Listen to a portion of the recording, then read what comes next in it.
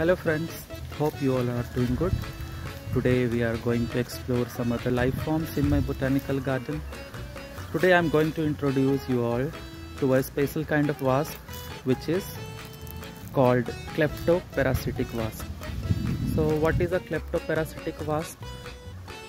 A Kleptoparasitic wasp is a wasp which lays egg in others' nest.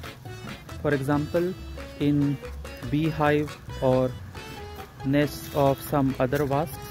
So Kleptoparasitic wasp steals the shelter of other hymenopterans, particularly bees and other non-parasitic wasps.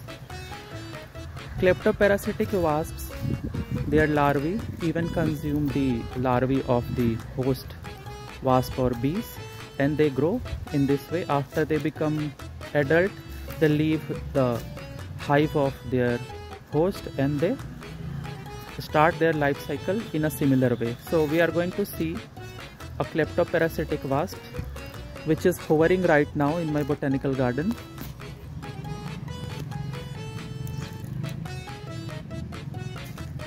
As you can see, this is a Kleptoparasitic wasp. It looks like a common wasp. It also has the black and yellow stripes all over its body. The word klepto means to steal something. So this is one Kleptoparasitic wasp on curry leaves. This is a plant of curry leaf, so it is present here. I have not noticed this wasp on this plant only, and I am noticing a pair of these wasps on this plant.